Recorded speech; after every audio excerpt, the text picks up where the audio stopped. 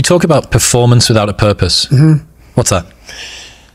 So, like, for instance, let's say you have no races. Let's say you have no classes, no nothing. There's no purpose in your life. You know, people need to have purpose to get up. They need purpose to perform.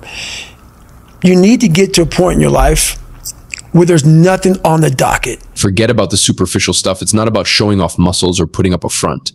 Real masculinity is about embracing our inner strength, resilience, and staying true to ourselves.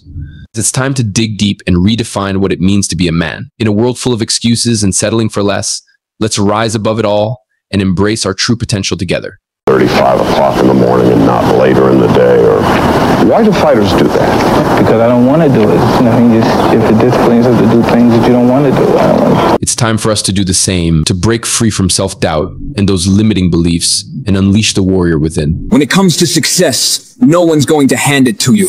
It's not going to fall in your lap, and you can't just do the bare minimum and expect it to come easy.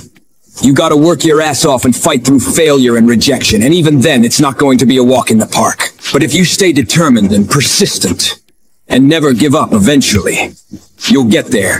Remember, every setback is just a setup for an epic comeback, and every obstacle is a chance to prove ourselves. But where do you go to? You wake up on a morning, it's cold, it's wet, it's dark, you've got no cartilage in your knee, you've got shitty shorts, whatever it is that's the issue today. Keep talking. You've got these problems, right?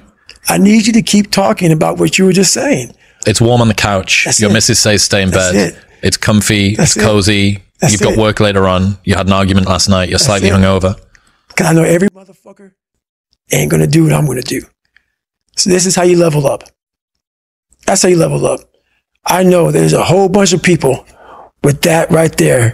That fires me up.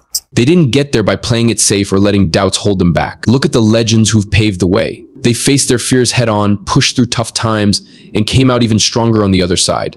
So my friends, as we wrap up this journey, remember you're in control of your destiny, the captain of your ship. Embrace the grind, defy the odds, and leave your mark on the world. Until next time, stay fearless, stay driven, and keep chasing those dreams.